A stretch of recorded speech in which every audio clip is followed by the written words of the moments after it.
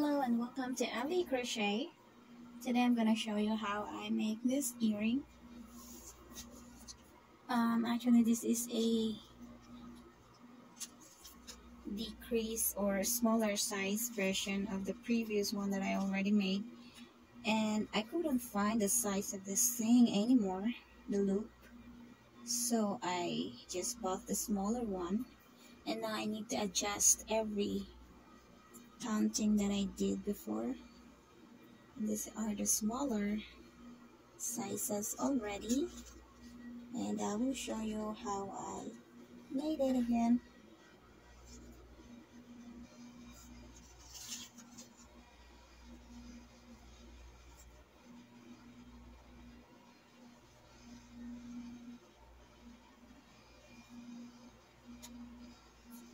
So now I'll be using this yarn color, embroidery floss or floss yarn,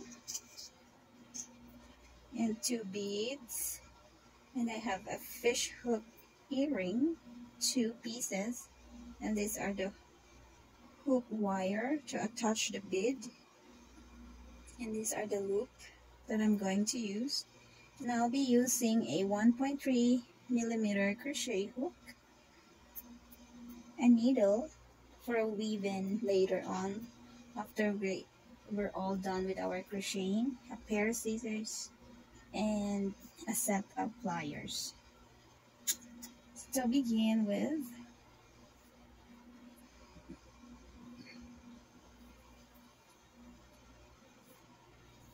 we're going to make a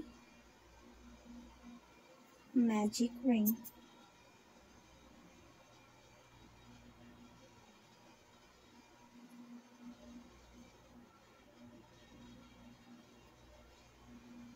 Tighten your loop a little bit or your magic ring, and then begin with a single crochet.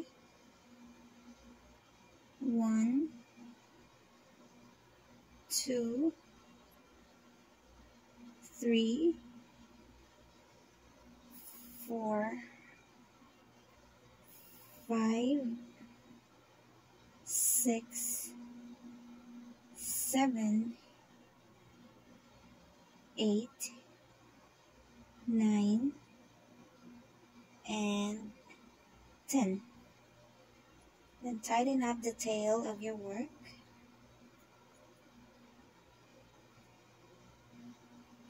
And slip stitch into the beginning single crochet.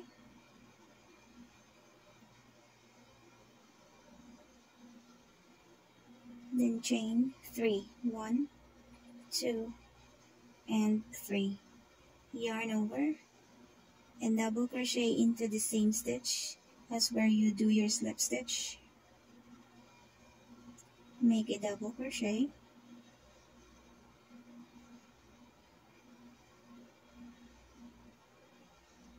Then chain 2, 1, and 2. Yarn over. Make a unfinished double crochet in the same stitch that you made your 2 double crochet, just like here.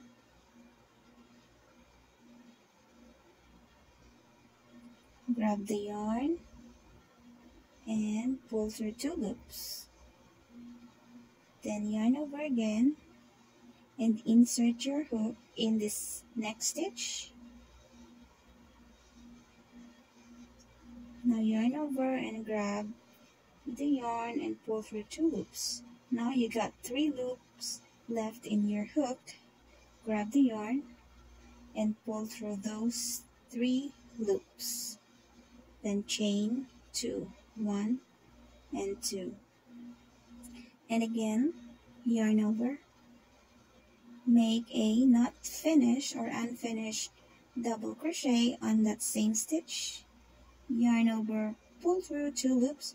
Now you've got 2 loops on your hook. Again, yarn over and make a unfinished double crochet into the next stitch. Yarn over, pull the yarn up, yarn over and pull through 2 loops. Now you got 3 loops onto your hook. Again, yarn over and pull through all that 3 loops and chain 2. And again, one more time, I'll show you how I did it. Yarn over, make unfinished double crochet first into the same stitch. Yarn over, pull through 2 loops. Yarn over and make an unfinished double crochet into the next stitch. Yarn over, pull through 2 loops. Now you got 3 loops into your hook. Pull through all the 3 loops, then chain 2. So continue doing this, and I'll meet you here at the end. Now this is our last work. Yarn over, unfinished double crochet, yarn over, make unfinished double crochet into the next stitch, then chain 2 again, and now you have to slip stitch into the beginning, chain 2 over here, slip stitch on that, and then slip stitch into this chain 2 space. And here is our work. Oops. So now I'm going to insert my hook and make sure to put that in between my working yarn and the loop that is in the crochet hook, just like here. Then chain 1 and make 5 single crochet into the chain 2 space. 1, 2, 3, 4, and 5. After you've done your 5 single crochet, you need to make a chain of up to 5. 1, 2, 3, 4, and 5. Then single crochet into the next chain 2 space. 1, 2, 3, 4, for a total of 5 single crochet, and then chain of up to 5 again. 2, 3, 4, and 5. And again, in every chain 2 space, you need to make a 5 single crochet. 2, 3, 4, and 5, and make chain 5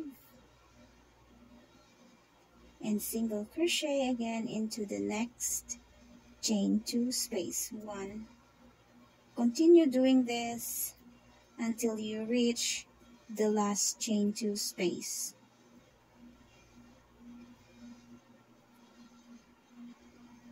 And so this is the last part of our work. This is my 5th single crochet into the chain 2 space, and we're done here. So now cut your yarn, but make sure that you have allowance for the weave-in. Pull the yarn, and using your yarn needle,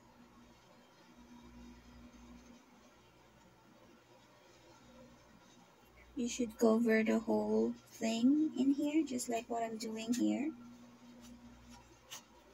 I covered it all the way around. So what I'll do is insert your yarn needle into the loop, then go into the center, and go into the other side. Oops.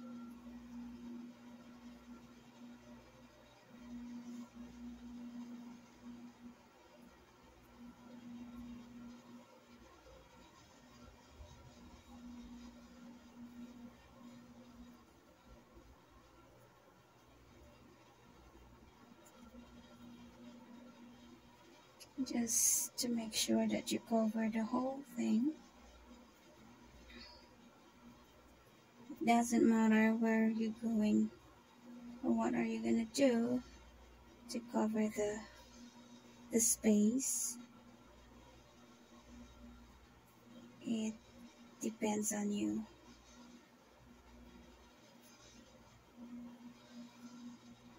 Now this is it. And as you can see, it's fully covered. So now I need to tighten up.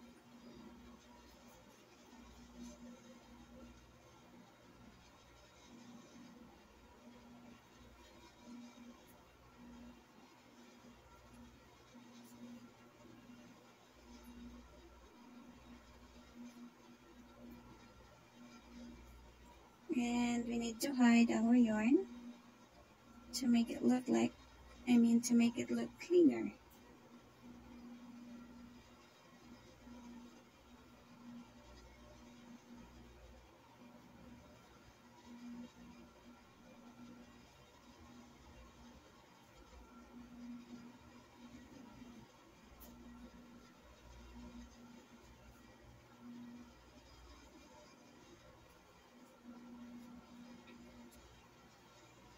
Cut the excess yarn. And here is our finished product. Now, using your pliers, attach the finished product into the wire with a loop in it. Then put in your bead and make another loop.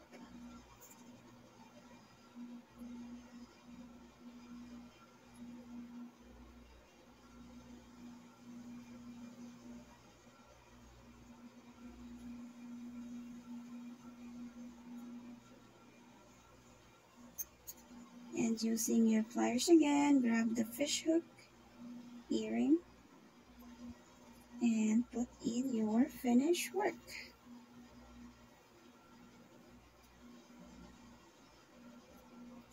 And here it is, our finished product.